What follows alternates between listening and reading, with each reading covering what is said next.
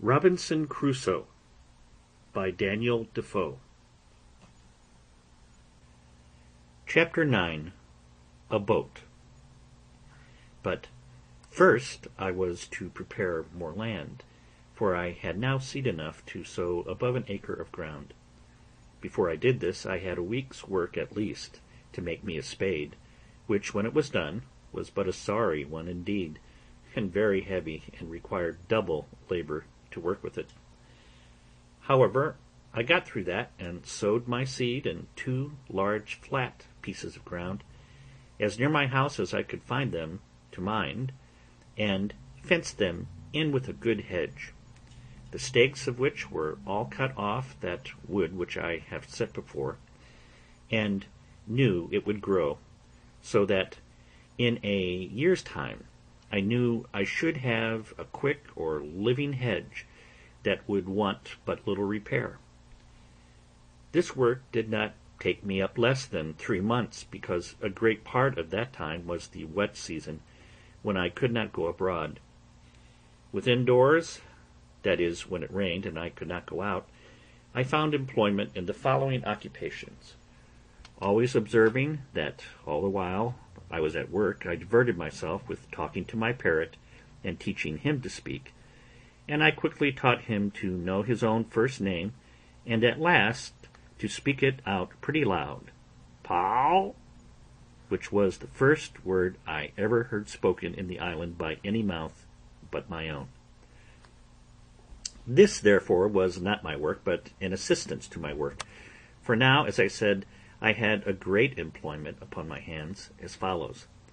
I had long studied to make, by some means or other, some earthen vessels, which, indeed, I wanted sorely, but knew not where to come at them. However, considering the heat of the climate, I did not doubt but if I could find out any clay, I might make some pots that might, being dried in the sun, be hard enough and strong enough to bear handling, and to hold anything that was dry, and required to be kept so. And as this was necessary in the preparing of corn, meal, etc., which was the thing I was doing, I resolved to make some as large as I could, and fit only to stand like jars, to hold what should be put into them. It would make the reader pity me, or rather laugh at me, to tell how many awkward ways I took to raise this paste. What odd, misshapen, ugly things I made, how many of them fell in, and how many fell out, the clay not being stiff enough to bear its own weight, how many cracked by the over-violent heat of the sun, being set out too hastily, and how many fell in pieces with only removing, as well before as after they were dried, and in a word, how, after having labored hard to find the clay, to dig it, to temper it, to bring it home, and work it, I could not make above 2 large, earthen, ugly things, I cannot call them jars, in about 2 months' labor. However, as the sun baked these 2 very hard and dry, I lifted them very gently up, and set them down again in 2 great wicker baskets, which I had made on purpose for them, that they might not break. And as between the pot and the basket there was a little room to spare, I stuffed it full of the rice and barley straw, and these 2 pots being to stand always dry, I thought would hold my dry corn, and perhaps my meal, when the corn was bruised. Though I miscarried so much in my design for large pots, yet I made several smaller things with better success, such as little round pots, flat dishes, pitchers, and pipkins, and any things my hand turned to, and the heat of the sun baked them quite hard. But all this would not answer my end, which was to get an earthen pot to hold what was liquid and bear the fire, which none of these could do. It happened after some time making a pretty large fire for cooking my meat, when I went to put it out after I was done with it, I found a broken piece of one of my earthenware vessels in the fire, burnt as hard as a stone, and red as a tile. I was agreeably surprised to see it, and said to myself that certainly they might be made to burn whole, if they would burn broken. This set me to study how to order my fire, so as to make it burn some pots. I had no notion of a kiln, such as the potters burn in, or of glazing them with lead, though I had some lead to do it with, but I placed 3 large pipkins and 2 or 3 pots in a pile, one upon another, and placed my firewood all around it, with a great heap of embers under them. I plied the fire with fresh fuel round the outside and upon the top, till I saw the pots in the inside red hot quite through, and observed that they did not crack at all. When I saw them clear red, I let them stand in that heat about 5 or 6 hours, till I found one of them, though it did not crack, did melt or run, for the sand which was mixed with the clay melted by the violence of the heat, and would have run into glass if I had gone on. So I slacked my fire gradually till the pots began to abate of the red color, and watching them all night, that I might not let the fire abate too fast, in the morning I had 3 very good, I will not say handsome, pipkins, and 2 other earthen pots, as hard burnt as could be desired, and one of them perfectly glazed with the running of the sand. After this experiment, I need not say that I wanted no sort of earthenware for my use, but I must needs say, as to the shapes of them, they were very indifferent, and, as any one may suppose, when I had no way of making them but as the children make dirt pies, or as a woman who would make pies that never learned to raise paste. No joy at a thing of so mean a nature was ever equal to mine, when I found I had made an earthen pot that would bear the fire, and I had hardly patience to stay till they were cold before I set one on the fire again with some water in it to boil me some meat, which it did admirably well, and with a kind of piece of a kid I made some very good broth, though I wanted oatmeal and several other ingredients requisite to make it as good as I would have had it been. My next concern was to get me a stone mortar to stamp or beat some corn in, for as to the mill, there was no thought of arriving at that perfection of art with one pair of hands. To supply this want, I was at a great loss, for of all the trades in the world I was as perfectly unqualified for a stone cutter as for any whatever. Neither had I any tools to go about it with. I spent many a day to find a great stone big enough to cut hollow and make fit for a mortar, and could find none at all except what was in the solid rock, and which I had no way to dig or cut out. Nor indeed were the rocks in the island of hardness sufficient, but were all of a sandy, crumbling stone, which neither could bear the weight of a heavy pestle, nor would break the corn without filling it with sand. So, after a great deal of time lost in searching for a stone, I gave it over, and resolved to look out for a great block of hard wood, which I found, indeed, much easier, and getting one as big as I had strength to stir, I rounded it and formed it on the outside with my axe and hatchet, and then, with the help of fire and infinite labor, made a hollow place in it, as the Indians in Brazil make their canoes. After this, I made a great heavy pestle or beater of the wood called the ironwood, and this I prepared and laid by against I had my next crop of corn, which I proposed to myself grind, or rather pound into meal, to make bread. My next difficulty was to make a sieve or circe to dress my meal, and to part it from the bran and the husk, without which I did not see it possible I could have any bread. This was a most difficult thing even to look upon, for, to be sure, I had nothing like the necessary thing to make it. I mean fine thin canvas or stuff to searce the meal through. And here I was at a full stop for many months, nor did I really know what to do. Linen I had none left but what was mere rags. I had goat's hair, but neither knew how to weave or to spin it. And had I known how, here were no tools to work it with. All the remedy that I found was this, that at last I did remember I had among the seamen's clothes, which were saved out of the ship, some neckcloths of calico or muslin, and with some pieces of these I made 3 small sieves, proper enough for the work, and thus I made shift for some years. How I did afterwards, I shall show in its place. The baking part was the next thing to be considered, and how I should make bread when I came to have corn. For first, I had no yeast. As to that part, there was no supplying the want, so I did not concern myself much about it.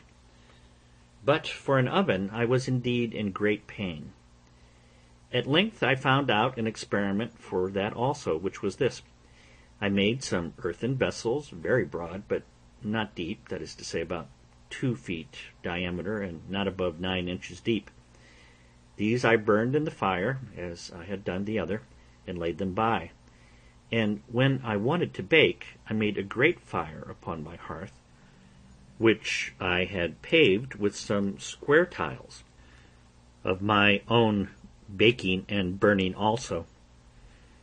but I should not call them square. When the firewood was burned pretty much into embers or live coals, I drew them forward upon this hearth, so as to cover it all over, and there I let them lie till the hearth was very hot. Then, sweeping away all the embers, I set down my loaf or loaves, and, whelming down the earthen pot upon them, drew the embers all round the outside of the pot, to keep in and add to the heat. And thus, as well as in the best oven in the world, I baked my barley loaves, and became in a little time a good pastry cook into the bargain, for I made myself several cakes and puddings of the rice. But I had no pies, neither had I anything to put them in, supposing I had, except the flesh either of fowls or goats. It need not be wondered, as if all these things took up most of my time of the 3rd year of my abode here. For it is to be observed that in the interval of these things I had my new harvest and husbandry to manage, for I reaped my corn in its season, and carried it home as well as I could, and laid it up in the ear, in my large baskets, till I had time to rub it out, for I had no floor to thrash it upon, or instrument to thrash it with. And now, indeed, my stock of corn increasing, I really wanted to build my barns bigger. I wanted a place to lay it up in, for the increase of the corn now yielded me so much that I had of the barley about 20 bushels, and of the rice as much or more, insomuch that now I resolved to begin to use it freely, for my bread had been quite gone a great while. Also I resolved to see what quantity would be sufficient for me a whole year, and to sow but once a year. Upon the whole, I found that the 40 bushels of barley and rice were much more than I could consume in a year, so I resolved to sow just the same quantity every year that I sowed the last, in hopes that such a quantity would fully provide me with bread, etc. All the while these things were doing, you may be sure my thoughts ran many times upon the prospect of land which I had seen from the other side of the island, and I was not without secret wishes that I were on shore there, fancying that, seeing the mainland and an inhabited country, I might find some way or other to convey myself further, and perhaps at last find some means of escape. But all this while I made no allowance for the dangers of such an undertaking, and how I might fall into the hands of savages, and perhaps such as I might have reason to think far worse than the lions and tigers of Africa, that if I once came in their power, I should run a hazard of more than 1,000 to 1 of being killed, and perhaps of being eaten, for I had heard that the people of the Caribbean coast were cannibals or man-eaters, and I knew by the latitude that I could not be far from that shore. Then, supposing they were not cannibals, yet they might kill me, as many Europeans who had fallen into their hands had been served, even when they had been 10 or 20 together. Much more I that was but one, and could make little or no defence. All these things, I say, which I ought to have considered well, and did come into my thoughts afterwards, yet gave me no apprehensions at first, and my head ran mightily upon the thought of getting over to the shore. Now I wish for my boy Shuri, and the long boat with the shoulder of mutton sail, with which I had sailed above 1,000 miles on the coast of Africa. But this was in vain. Then I thought I would go and look at our ship's boat, which, as I have said, was blown up upon the shore a great way in the storm when we were first cast away. She lay almost where she did at first, but not quite, and was turned by the force of the waves and the winds almost bottom upward against a high ridge of beachy rough sand, but no water about her. If I had had hands to have refitted her and to have launched her into the water, the boat would have done well enough, and I might have gone back into the Brazils with her easily enough. Yet I might have foreseen that I could no more turn her and set her upright upon her bottom than I could remove the island. However, I went to the woods and cut levers and rollers and brought them to the boat, resolving to try what I could do, suggesting to myself that if I could turn her down, I might repair the damage she had received, and she would be a very good boat, and I might go to sea in her very easily. I spared no pains, indeed, in this bit of fruitless toil, and spent, I think, 3 or 4 weeks about it, at last finding it impossible to heave it up with my little strength. I fell to digging away the sand to undermine it, and so to make it fall down, setting pieces of wood to thrust and guide it right in the fall. But when I had done this, I was unable to stir it up again, or to get under it, much less to move it forwards towards the water. So I was forced to give it over, and yet, though I gave over the hopes of the boat, my desire to venture over for the main increased rather than decreased, as the means for it seemed impossible. This at length put me upon thinking whether it was not possible to make myself a canoe or periagua, such as the natives of those climates make, even without tools, or, as I might say, without hands, of the trunk of a great tree. This I not only thought possible, but easy, and pleased myself extremely with the thoughts of making it, and with my having much more convenience for it than any of the negroes or Indians, but not at all considering the particular inconveniences which I lay under more than the Indians, and that is, want of hands to move it when it was made into the water, a difficulty much harder for me to surmount than all the consequences of want of tools could be to them. For what was it to me if, when I had chosen a vast tree in the woods, and with much trouble cut it down, if I had been able with my tools to hew and dub the outside with the proper shape of a boat, and burn or cut out the inside to make it hollow, so as to make a boat of it, if after all this I must leave it just where I had found it, and not be able to launch it into the water? One would have thought I could not have had the least reflection upon my mind of the circumstances while I was making this boat, but I should have immediately thought how I should get it into the sea, But my thoughts were so intent upon my voyage over the sea in it, that I never once considered how I should get it off the land, and it was really, in its own nature, more easy for me to guide it over 45 miles of sea than about 45 fathoms of land, where it lay, to set it afloat in the water. I went to work upon this boat the most like a fool that ever man did who had any of his senses awake. I pleased myself with the design, and without determining whether I was ever able to undertake it. Not but that the difficulty of launching my boat came often into my head, but I put a stop to my inquiries into this by this foolish answer which I gave myself: let me first make it. I warrant I will find some way or other to get it along when it is done. This was a most preposterous method, but the eagerness of my fancy prevailed, and to work I went. I found a cedar tree, and I question much whether Solomon ever had such a one for the building of the temple of Jerusalem. It was 5 feet 10 inches diameter at the lower part next the stump, and 4 feet 11 inches diameter at the end of 22 feet, after which it lessened for a while and then parted into branches. It was not without infinite labor that I felled this tree. I was 20 days hacking and hewing at it at the bottom.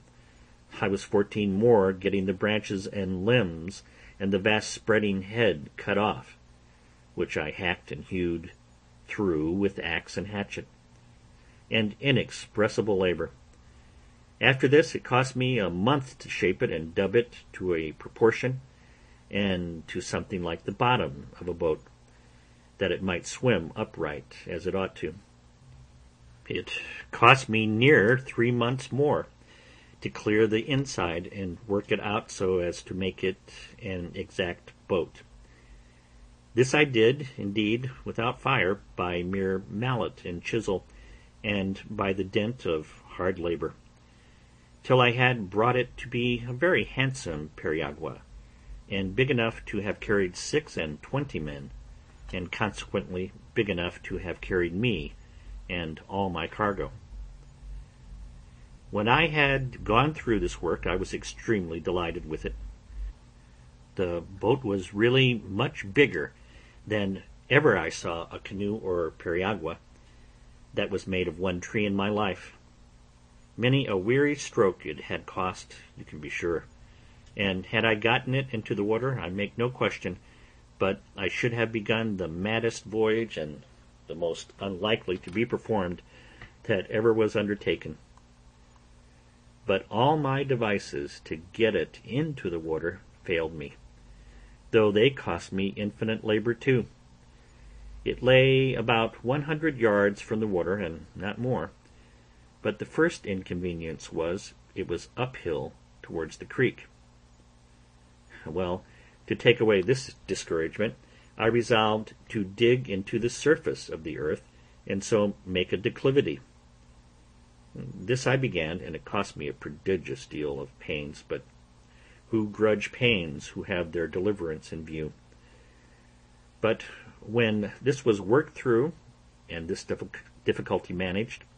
it was still much the same, for I could no more stir the canoe than I could the other boat. Then I ventured the distance of ground, and resolved to cut a dock or canal, to bring the water up to the canoe, seeing I could not bring the canoe down to the water. Well, I began this work, and when I had begun to enter upon it, and calculate how deep it was to be dug, how broad, how the stuff was to be thrown out, I found that, by the number of hands I had, being none but my own, it must have been 10 or 12 years before I could have gone through with it, for the shore lay so high that at the upper end it must have been at least 20 feet deep. And so, at length, but with great reluctancy, I gave this attempt over also. This grieved me heartily, and now I saw, though too late, the folly of beginning a work before we count the cost. and before we judge rightly of our own strength to go through with it. In the middle of this work I finished my 4th year in this place, and kept my anniversary with the same devotion, and with as much comfort as ever before,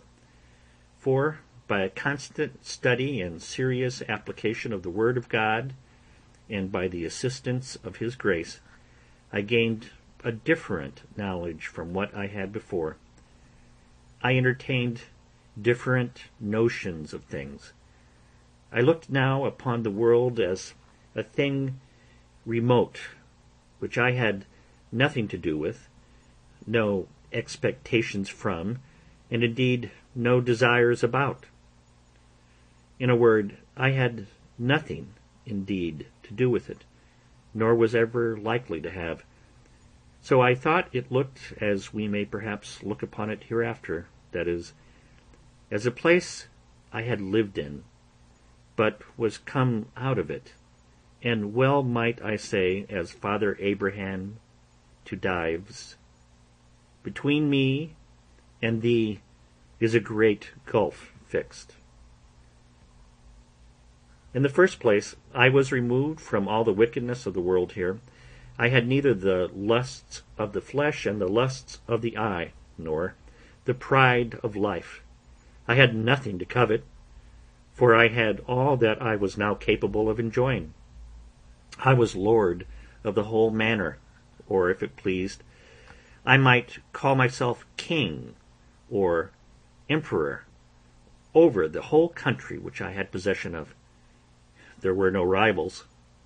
I had no competitor, none to dispute sovereignty or command me. I might have raised ship-loadings of corn, but I had no use for it. So I let as little grow as I thought enough for my occasion. I had tortoise or turtle enough, but now and then one was as much as I could put to any use. I had timber enough to have built a fleet of ships, and I had grapes enough to have made wine, or to have cured into raisins, to have loaded that fleet when it had been built. But all I could make use of was all that was valuable. I had enough to eat and supply my wants, and what was all the rest to me? If I killed more flesh than I could eat, the dog must eat it, or vermin. If I sowed more corn than I could eat, it must be spoiled. The trees that I cut down were lying to rot on the ground. I could make no more use of them but for fuel, and that I had no occasion for but to dress my food. In a word, the nature and experience of things dictated to me, upon just reflection, that all the good things of this world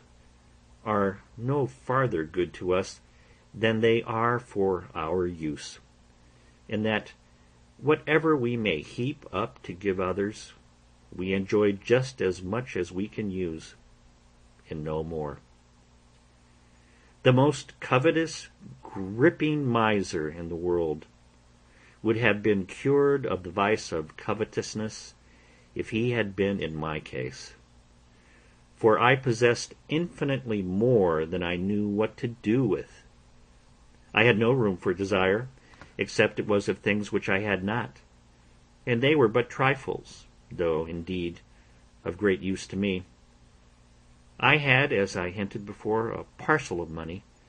as well gold as silver, about 36 pounds sterling. Alas, there the sorry, useless stuff lay. I had no more manner of business for it. And often, though with myself, that I would have given a handful of it for a gross of tobacco pipes, or for a hand mill to grind my corn, nay, I would have given it all for a sixpenny worth of turnip and carrot seed out of England, or for a handful of peas and beans and a bottle of ink. As it was, I had not the least advantage by it, or benefit from it, but there it lay in a drawer, and grew moldy with the damp of the cave in the wet seasons. And if I had had the drawer full of diamonds, it had been the same case. They had been of no manner of value to me, because of no use. I had now brought my state of life to be much easier in itself than it was at first, and much easier to my mind as well as to my body. I frequently sat down to meat with thankfulness, and admired the hands of God's providence, which had thus spread my table in the wilderness. I learned to look more upon the bright side of my condition and less upon the dark side, and to consider what I enjoyed rather than what I wanted. And this gave me sometimes such secret comforts that I cannot express them, and which I take notice of here, to put these discontented people in my mind of it, who cannot enjoy comfortably what God has given them, because they see and covet something that He has not given them. All our discontents about what we want appeared to me to spring from the want of thankfulness for what we have. Another reflection was of great use to me, and doubtless would be so to anyone that would fall into such distress as mine was. And this was to compare my present condition with what I at first expected it would be, nay, with what it would certainly have been if the good providence of God had not wonderfully ordered the ship to be cast up nearer to the shore, where I not only could come at her, but could bring what I got out of her to the shore for my relief and comfort, without which I had wanted for tools to work, weapons for defense, and gunpowder and shot for getting my food. I spent whole hours, I may say whole days, in representing to myself in the most lively colors how I would have acted if I had got nothing out of the ship, how I could not have so much as got any food, except fish and turtles, and that, as it was long before I found any of them, I must have perished first, that I should have lived, if I had not perished, like a mere savage, that if I had killed a goat or a fowl by any contrivance, I had no way to flay or open it, or part the flesh from the skin and the bowels, or to cut it up, but must gnaw it with my teeth, and pull it with my claws, like a beast. These reflections made me very sensible of the goodness of Providence to me, and very thankful of my present condition, with all its hardships and misfortunes, and this part also I cannot but recommend to the reflection of those who are apt, in their misery, to say, "Is any affliction like mine?" Let them consider how much worse the cases of some people are, and their case might have been, if Providence had thought fit. I had another reflection which assisted me also to comfort my mind with hopes, and this was comparing my present situation with what I had deserved, and had therefore reason to expect from the hand of Providence. I had lived a dreadful life, perfectly destitute of the knowledge and fear of God.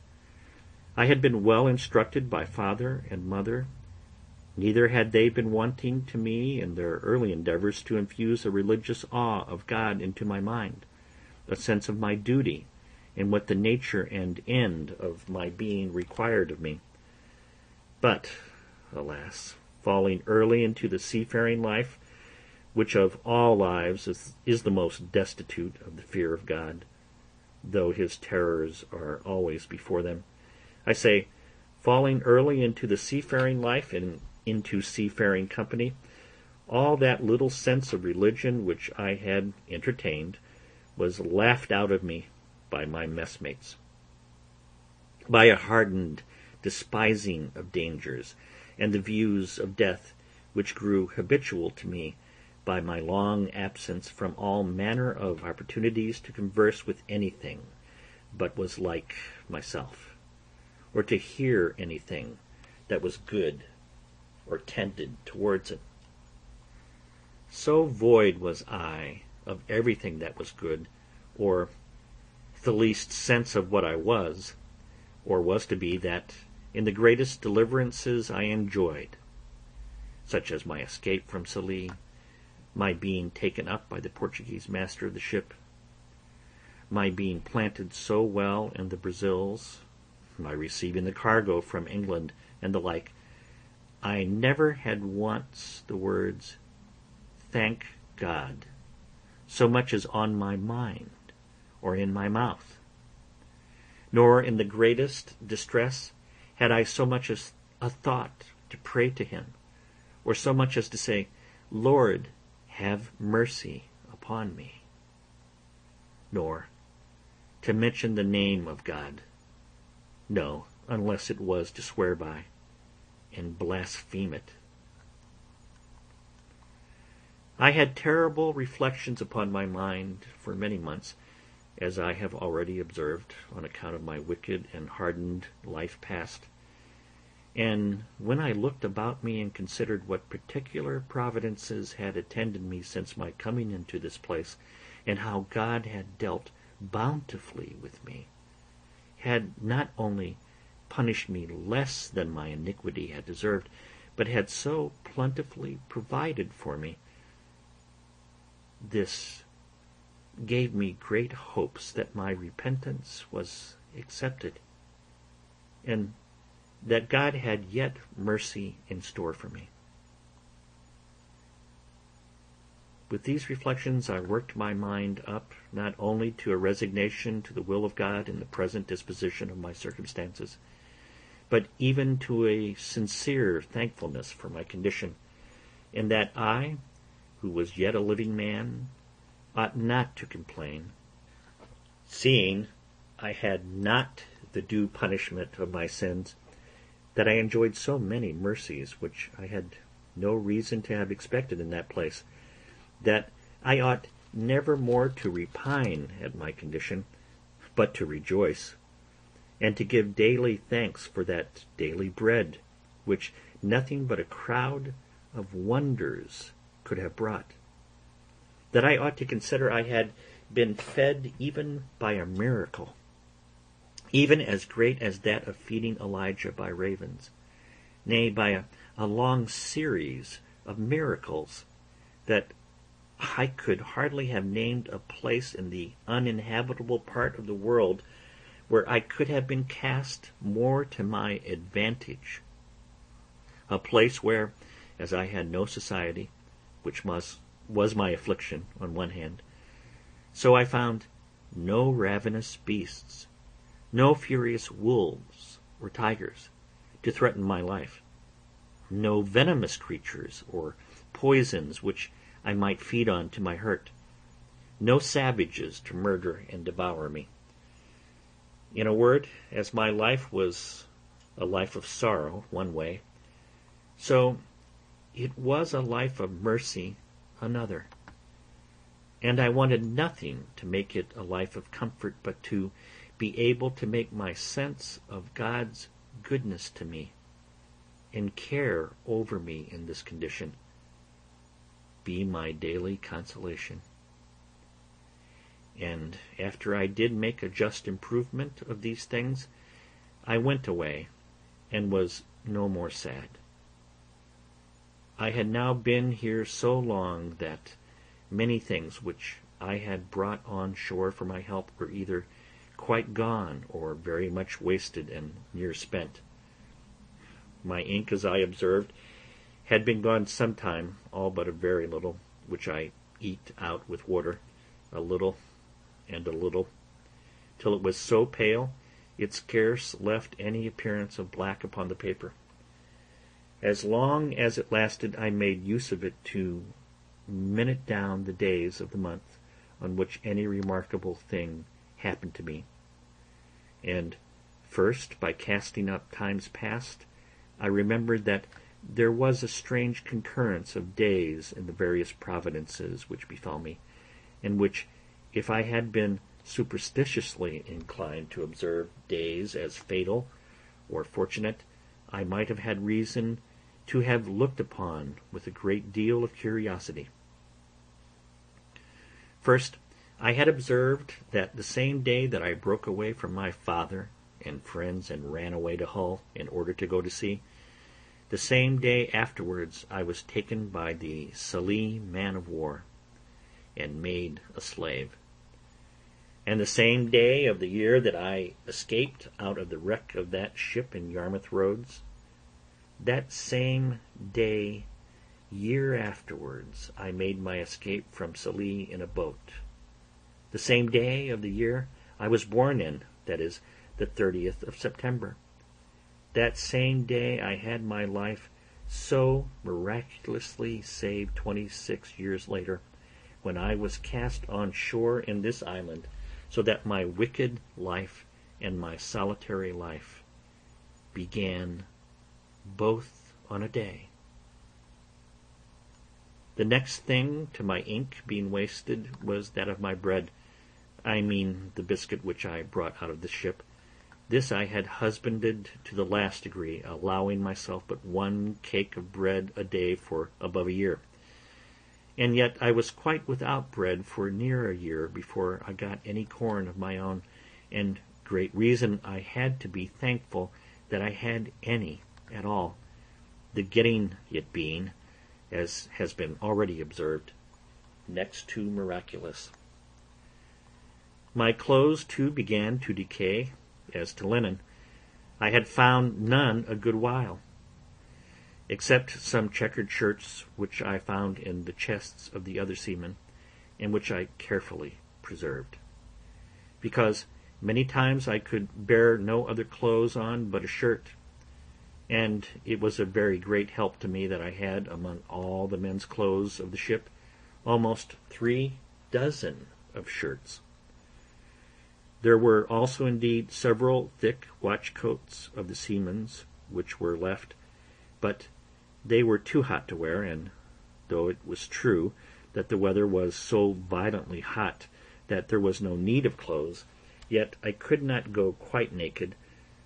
no, though I had been inclined to it, which I was not, nor could I abide the thought of it, though I was alone.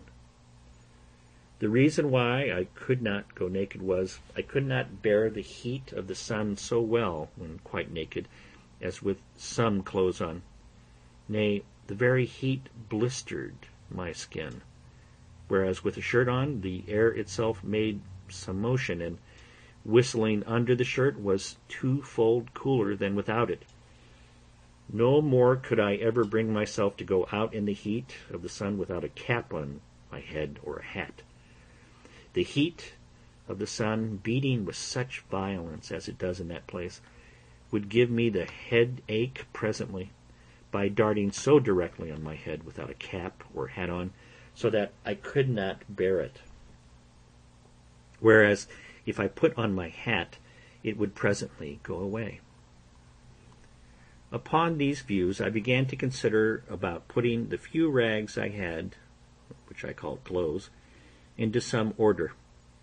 I had worn out all the waistcoats I had, and my business was now to try if I could make jackets out of the great watch-coats which I had of me. But with such other materials as I had, I set to working, tailoring, or rather indeed botching, for I made most piteous work of it. However, I made shift to make 2 or 3 new waistcoats, which I hoped would serve me a great while. As for breeches and drawers, I made but a very sorry shift indeed till afterwards. I have mentioned that I saved the skins of all the creatures that I killed, I mean 4-footed ones, and I hung them up, stretched out with sticks in the sun,